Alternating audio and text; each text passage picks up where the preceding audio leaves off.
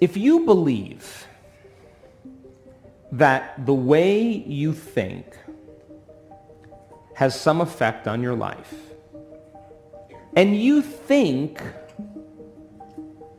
the same thoughts every day, 90% of most people think the same thoughts as they did yesterday.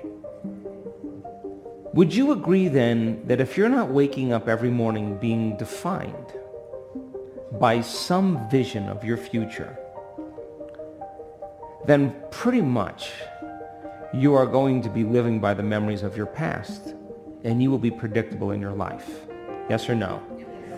Because the brain is a record of the past. And so, if you're not creating a new future, is it possible that you believe in your past more than you believe in your future? And is it possible then that many people don't want to create a new future because they're more in love with their past than they are with their future? In fact, they romance their past every single day. So then is it possible then that that person in the same brain circuitry, in the same emotions of the past, are viewing their life through the lens of the past? And they're not seeing things how they are. They're actually perceiving and seeing things how they are. And they're telling a story in their mind that's actually causing them to perceive life equal to that story. Are you with me still? So then you ask that person, so why are you this way? And they'd say, I'm so glad you asked because I get to talk about my past. And as they talk about the incidents in their past, would you agree then that they're saying, that was the event that changed me, and I haven't actually been able to change since that event. That event has defined me as the person I am today. Yes or no? Now, the research on memory says after a period of time, that story that they tell of their past, 50% of it isn't even the truth.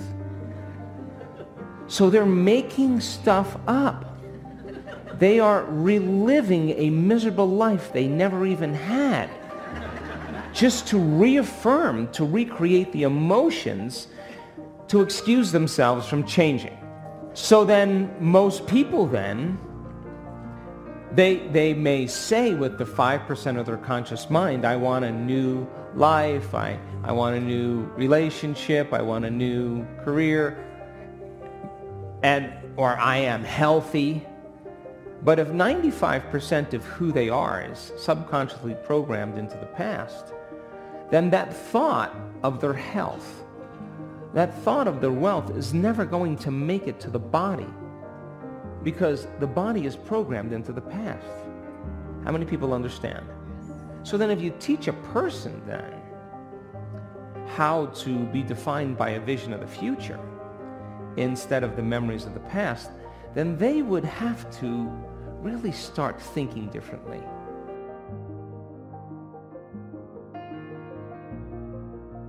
So if you and I are observing our life from the same level of mind every single day, we keep infinite patterns of information collapsed into the same reality called our life.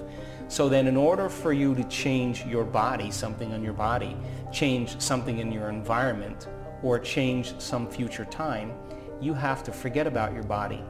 You have to forget about your environment. You have to forget about time. You have to become selfless. So going from selfish to selfless means we have to lay down the very thing we used our whole life to get what we want for something greater to happen. And that requires then dissociating and disconnecting from our environment, our body, and time. And it requires then taking our attention off the emotions that reaffirm the addiction that keeps us human.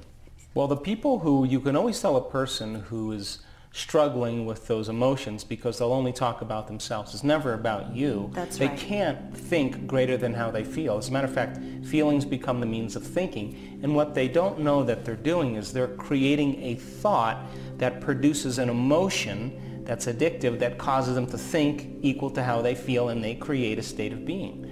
Now, it's a scientific fact that the chemicals of stress dysregulate and downregulate genes and create disease.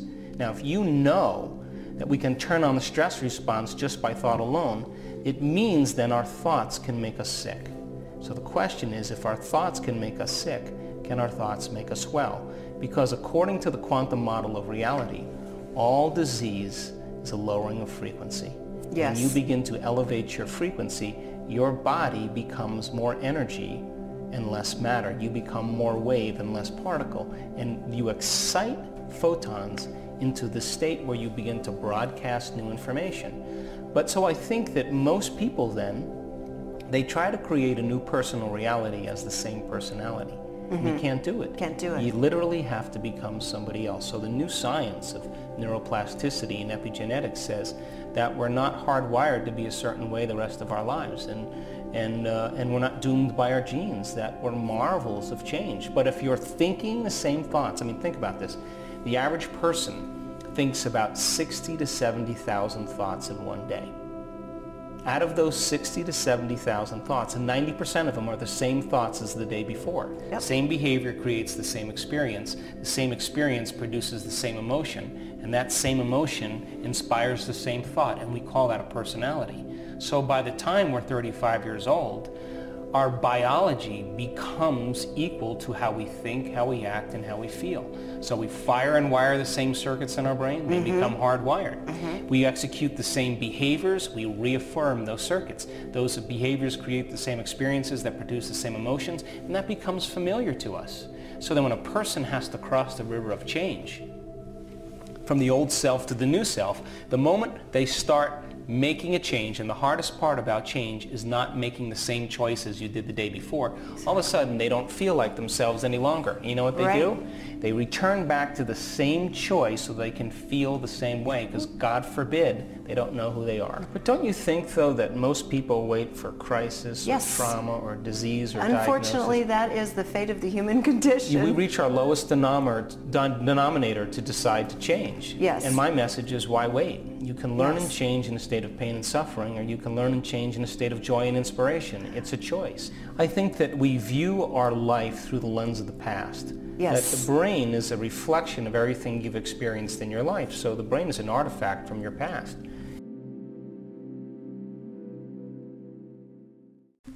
Let's just say that you wake up in the morning and you do the same things, and you see the same people, and you go to the same places, and you drink coffee out of your same mug, and you drive to work the same way, and you see the same people that push the same emotional buttons. We could say that it's the external environment, the outer world, all the people you know and the things that you do and the places that you go. Your external environment is turning on different circuits in your brain, causing you to consciously or unconsciously think equal to everything that you know. And as long as you react and think equal to everything you know, you keep creating more of the same life. The principle in neuroscience says that nerve cells that fire together wire together.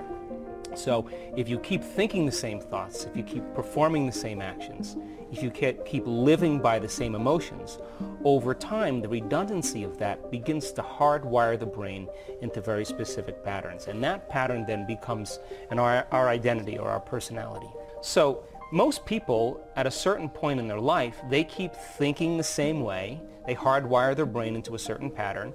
They keep doing the same things that create habits that become part of their identity. And they keep living by the same emotions that are created from the same experiences.